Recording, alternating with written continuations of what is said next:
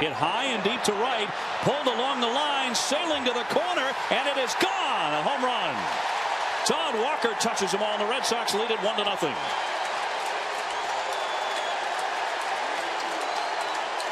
They do something in their very first trip to the plate tonight, in the very first inning off Hudson, that they did not do at all in 9 innings on August 11th. They come up with a hit out of the infield. And for the Red Sox, this is exactly how you want to start a game. Kind of settle this crowd down a little bit. Give some momentum to your ball club. You're playing in Oakland. Putting the pressure on them right from the very beginning. Here's the 2-0 pitch to Walker. Swinging a high fly ball right field. Dye going back to the wall. It's gone. A 2-run homer for Todd Walker. And Boston has the lead in the 7th, 4-3. How about that? His second home run of the ball game. Wow. Oh my goodness. He's seeing the ball like a beach ball. It doesn't matter who's out there, left-handed, right-handed. Hey, Grady may rethink his idea of sitting. Maybe get Hernandez to swing at a pitch that's yours. A bunt play. He got it down. Fair ball. That's the ball game. In a stunning finish, the A's, they win it on a squeeze bunt in the 12th inning. How do you like that? Talk about a shocker. I don't think anybody in the ballpark was expecting that right there. You get a sinker ball pitcher. Hernandez, a catcher of all guys, gets the ball down. All he had to do was get it down because Miller was playing way back. What an outstanding heads-up play by Ramon Hernandez. Guys almost never end up bunting the ball when he gives that side, but last night Hernandez did. One hop to the right fielder, and that will get a run home. Guillen is in to score, and the Athletics are ahead 1-0 as Hernandez last night did it with the bunt. This time he gets the base hit. Right now, whatever it takes, that's what Hernandez is doing. That bad. That one hit into left field. Ramirez way back there, still going back. It's over his head. He juggles the ball. Hernandez has scored. Dye waves home. He scores. A 2-run double for Eric Burns, and 3 runs have scored for the Athletics. 2-1 the count. Tejada would be next. That one grabbed by Walker. He drops it and then throws it away. And 2 runs will score. Burns scores, and right behind him is Ellis. Chavez ends up at second. And Todd Walker with the 1 error, dropping that ground ball, and then compounding it with an extremely wild throw. That one is into right center field. Burns on the run, still going, and it's over his head. Again, the ball traveling well. Mirabelli's going to score on a double by Damon. Runners at second and third, 2 down. The big RBI man, Ramirez, at the plate. In the air to left center. On the move is Guillen. He reaches out and makes the catch. 1 strike left to the Red Sox. And a high pop-up. Tejada. And Oakland has gone ahead 2-0 in this division series. 1 victory away from eliminating the Red Sox. This one could be 2. Tejada boots it. He got ahead of himself and never picked it up. The Red Sox get a huge break. Long ball here. He's more of a little ball guy.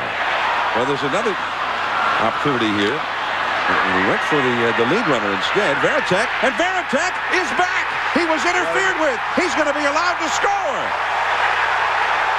Interference on the base paths, obstruction, and Varitek comes in to score. Another Oakland defensive mistake. Someone's going to be there, so see right there, throw the ball. That's the problem. You can't run and fake the throws. Season is over. Meanwhile, some of the guys from the dugout trying to get the fans to continue that sarcastic Lily cheer. See, I can do it. They got me into it. See, you're not down 2-0 though. Lou Merlone, Adrian Brown, scoring chance. Hit very softly. Lowe throws home, and that one is going to allow the other runners to move up. As Burns shoved Jason Varitek, and Varitek goes over and tags him out. Burns never tagged the plate. Varitek chased that ball down after Burns shoved him and then ran back after him. Burns was limping after the collision at the plate, and he was tagged out. He does not score. Amazing. The other runners move up to third and to second. Watch this. This is a base hit. I mean, it's a swinging bunt. Now, Varitek's right out in front. He blocks him off. And he does. He blocks him off. Now he goes and gets the ball. Now, Burns pushes him. But smart play by Varitek as he goes over and tags him. And a great call by the home plate umpire because he kept his eyes on the plate. Now, watch here. He does not get to the plate. Great block there. And then he jams his ankle into the ground, and I'm sure the pain because he blocked him off and he pushes him. I'm not sure that's not interference anyway. I mean, it should have been called out just for that. I mean, you can't just push the guy who's going after Derek Lowe. This time he swings away. Big chop. No more. Can't handle it. Well, now Tejada was obstructed by the third baseman, but I never saw a call. Well, Tejada stopped running, and Tejada has been tagged out. Now Maka's out. Third base coach Washington's out to get into the face of Bill Welke. But Tejada, after he collided with the third baseman, Bill Miller, just stopped running, assuming that interference had been called. Well, we saw this last year in the Giants postseason play with J.T. Snow. The umpire's going to discuss it. Yeah. Well, Maka has not gotten the word he wanted. And on that very unlikely play, this inning has ended. One run did score to tie the game. And apparently Tejada is out, having been tagged out. The game is tied. Let's go to Gary Miller. On one of the more bizarre plays, you'll see the base hit bouncing past Garcia Parra. And then Tejada, who was being waved home by Washington, running into Bill Miller. And then as the throw came in, he stopped, feeling sure that obstruction was going to be called, but then he was tagged out. That's the play that stands. And try to get the ball down, and hopefully he can get him to chase something. Tejada would be next. That's the best thing. Into center, but right to Damon. So Lowe gets through it. The Red Sox are still breathing. Millard trying to cowboy up. But it is Bradford who gets him. Same pitch. The Red Sox, again, unable to get that big hit. Because you have to pinch hit for someone. And then he's putting a call for a big fly. Nixon high in the air, deep to center. Burns is back at the warning track, at the wall. It's gone! And the Red Sox have stayed alive with a win in the 11th.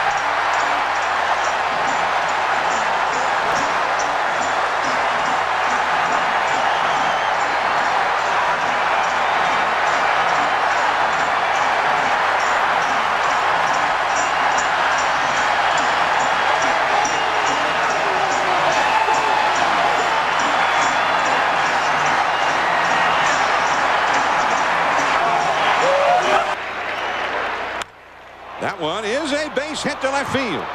One run is in. Now being waved home. Nope, Guillen's going to stop at third as the throw comes in. Needs to make a pitch here. And as a pop fly, backpedaling is Walker. The infield fly rule is called, so the out was automatic on that pop-up as it turned at the moment. Another curveball and a pop-up. Millard, he's there. Out number 2. 0-2. That's why they came inside. Pops him up. And here's Bill Miller. And that's the inning. So John Burkett runs the gauntlet and survives it. But he is leaving this game. Varitek ending up at third. That one is hit well into right center field. Dye looking back. It is into the bullpen. A two-run homer for Johnny Damon. And the Red Sox have gone ahead.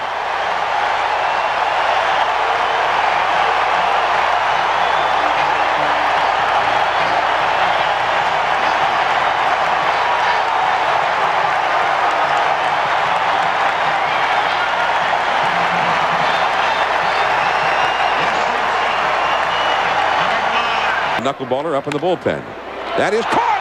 A diving catch by Miller at third. That one is hit down the right field line. Nixon going back, and it's over his head. He's out in the sun field, and he could not get it. Heading home is Hatterberg. Here comes the throw, and it's too late. Hatterberg scores, and all the way to third goes Melhuse. Adam Melhuse, in his postseason debut, is 3 for 3, and the score is tied. Catch by Todd Walker, his last time. That curve is hit toward the wall. High and deep and way out of here. I'll say it again. That's the guy you want up there. He's been an RBI man, and he knows what he's supposed to do in those situations. Jermaine Dye with a long home run. And it is 4-2 Oakland. Dye has driven in 3 of those 4 runs. Oakland leading, last of the 6th. Going back is Jermaine Dye. Still going back, and that ball is gone. Todd Walker has hit another home run against Rincon. So just like that, Boston gets one of them back. 4-3 Oakland. Well, the ball's really carrying well in that area. That's where Damon hit his ball. When he first hit it, I thought it might be in the gap, but it just kept going and going.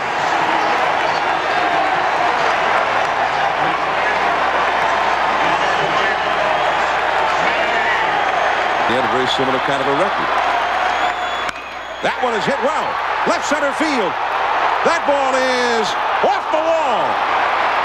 Burns plays the carom as Nomar is standing at second with a double. Boston's best RBI man at the plate. Oakland's best relief pitcher on the mound. And a base hit could tie this game. Curveball. That's into left field. Guillen's got the strong arm. He's in shallow left. They're going to hold him up. Man. And it's a good thing they did. Yeah, that wasn't going to be close at the plate. And Nomar almost ran through the sign because he was being held up from the moment he rounded third. And Guillen was hoping that he would go. There goes Ramirez. That ball is hit well. Deep to right. Dye. Can't get to it. Off the wall. One run is in. Here comes Ramirez. And the throw goes right to the middle of the infield. And Boston has gone ahead on the first hit of the series by David Ortiz. And it came at a big time. 5-4 Boston.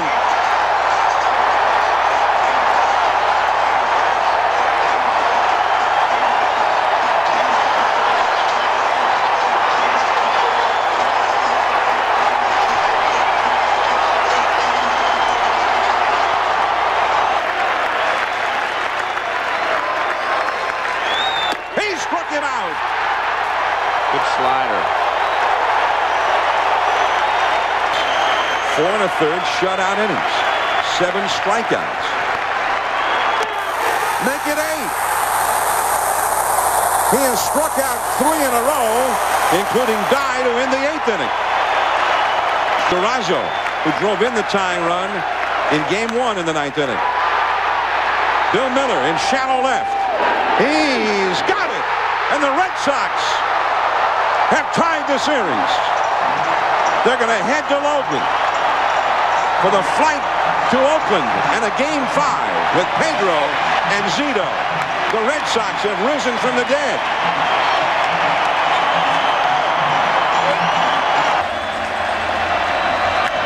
Lined into right center field, a base hit.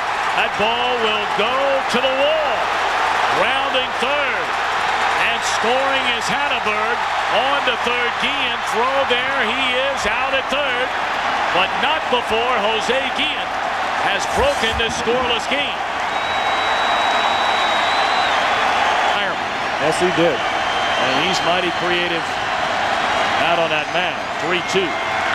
Launched into left field. We may have a tie game. We do have a tie game.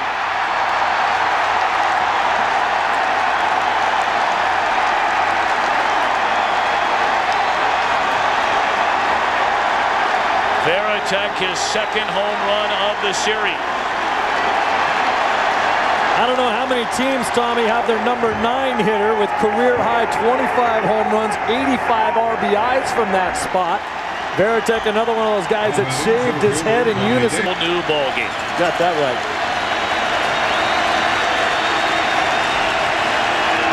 And Manny lifts one into deep left center field. Guillen back at the wall. Goodbye. And Ramirez walking to first base and pointing to his teammates.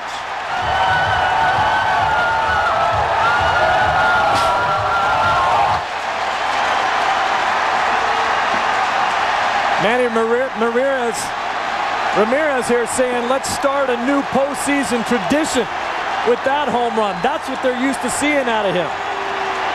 I had never seen more. Reason you got to do this. Ramirez is showing his emotion of getting back into being the hitter that he is, but this is a bad thing to do. You do not need to wake up the bench. He approaches this at bat. Line into right center field. This will score Durazo on an extra base hit by Tejada. His second RBI of the series, and it's a 2-run game.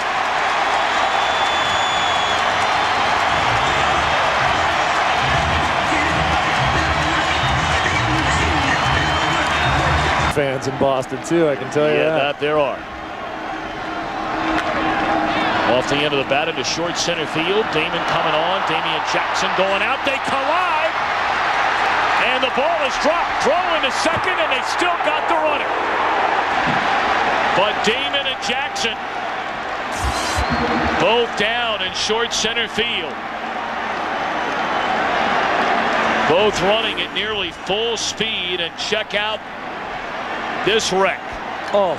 Head on head.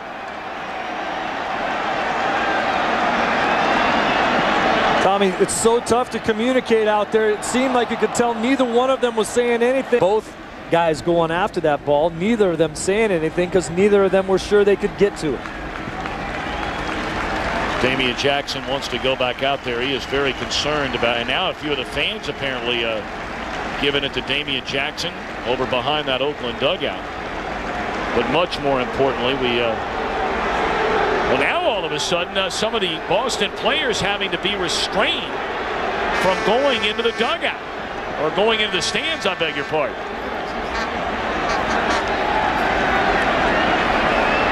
I don't know if it was just some unruly fans saying some things, some disrespectful things to the Red Sox players as they came off the field, or if something was thrown. A couple of the Red Sox were pointing out a few of the fans, saying that these guys should be ejected. Now there's a fan right there that's being restrained by a policeman. Damian Jackson was looking out toward his teammates. And certainly his concern for Johnny Damon. And then some of the words started from the stands. Jackson giving it back to him. Yeah, fellas, what happened, David Ortiz was kind of leading a round of applause for Damian Jackson. A few of the Red Sox fans had started to cheer, seeing the fact that Damian was apparently okay. There was one fan that then gave it to David Ortiz. I'm not sure what the fan said, but Ortiz then reacted that the fan would have something at all to say about applauding a man who's apparently all right after a collision that violent, and that's when the fracas began over there. You see the guy in the yellow visor is the guy that was then taken out of the stadium by security.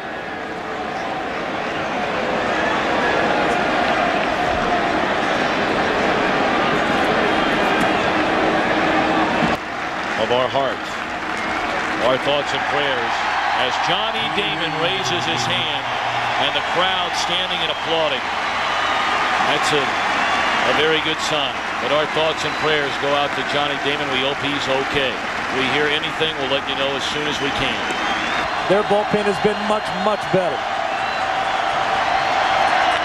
Pulled into right field, a base hit. They're going to wave around Singleton. He will score, and the A's within a run.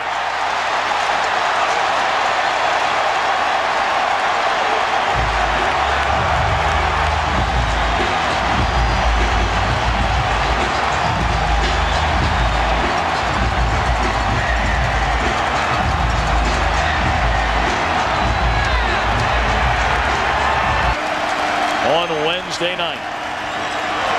Check swing and a miss, and that'll do it. So here we go. They're ready in Oakland as Williamson comes on from the pen, and they're ready in Boston. Drive from there to get the plane of the fastball down in the strike zone. And he has walked Hanneberg to lead off the bottom of the ninth inning.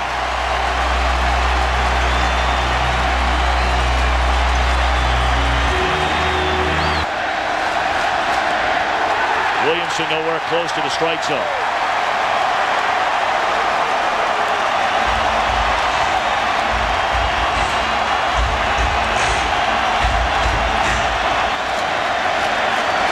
Three and two, runner going again.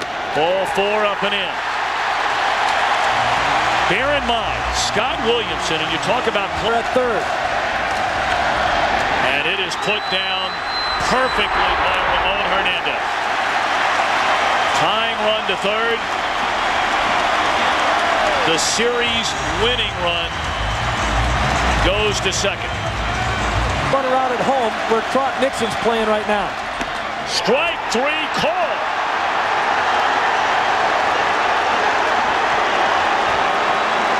Derek Lowe.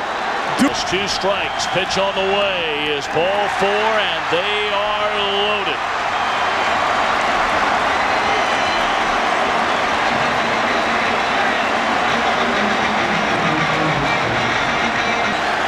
Bases loaded, 1-2 pitch. Strike three called, and the Boston Red Sox have come from behind, trailing 2 games to none, winning 3 in a row, and they will meet the Yankees on Wednesday night in the American League Championship Series.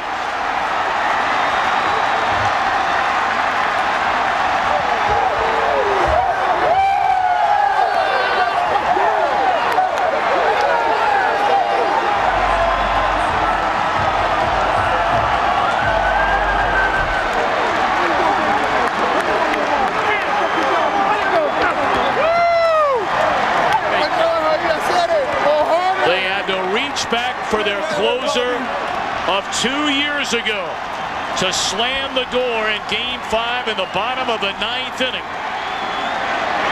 to beat the Athletics 4-3 and win the series 3-2. Mike Timlin brought it up. Kevin Millar brought it to all of New England, and Derek Lowe just cowboyed up.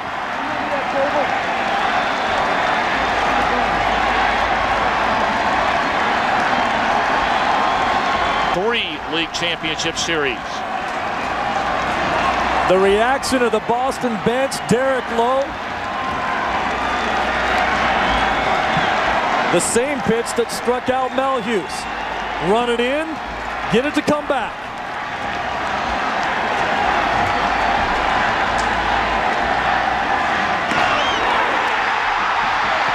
And the celebration is on in Beantown. I believe they're celebrating in New York. This is a series Yankee fans won, the series Boston fans won. Let's go downstairs and join Josh Lewin.